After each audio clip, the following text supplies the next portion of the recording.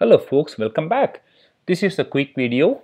We are going to learn how to create an elastic IP address in AWS and then assign to your EC2 instance.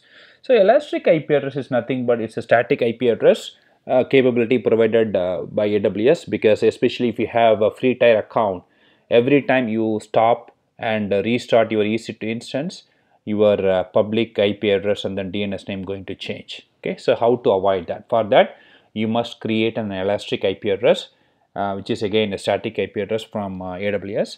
So once you create and then attach to your EC2 instance, every time you stop your EC2 instance and then restart, your IP address is not going to be changing. Okay, you are always going to have a static IP address. Okay, so how to do that? So let's get started. I also given the steps in my website as well, coachdevops.com. So you can also feel free to go through this particular page. Okay, I will also post this link below my video as well. Okay, so let's get started here.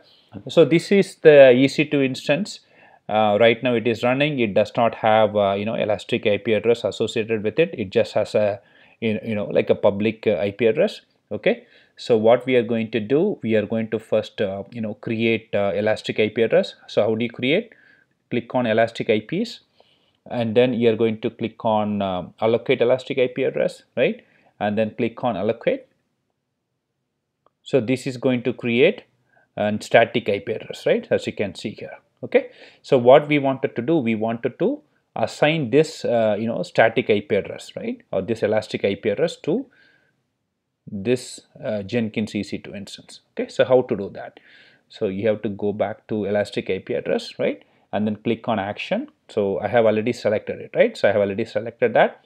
Click on action and then say associate, right? Click on associate, and then here you are going to choose your EC2 instance, right? So in this case I have only one EC2 instance. I want to assign this elastic IP address to my Jenkins instance, so I'm going to select that one. And then when you move your mouse over, this should automatically tell you what is the private IP address, right? So I'm going to pick up that, and then you can also use this one, right? So whenever this is like let's say you stop this instance, so obviously, right, your elastic IP address is going to be available. So you can also reuse this for other IP address as well. So I would also want to select this and then click on associate. So as you can see here, the elastic IP address has been associated.